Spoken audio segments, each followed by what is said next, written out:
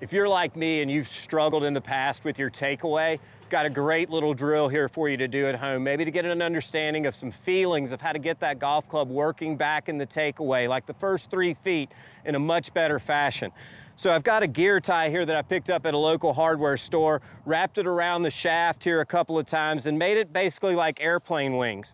So when I set up here to the golf ball, my tendency is to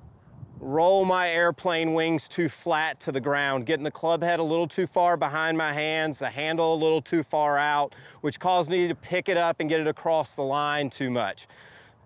So I like to feel it come back with my hands in, the club head stays outside of my hands, and if you can see, those airplane wings pretty much point right back at the target line, creating that nice shaft plane angle that we set up at address. If I can get the golf club started back in that fashion, all I need to do is just fold my right arm, and that golf club's gonna get in a really good position at the top.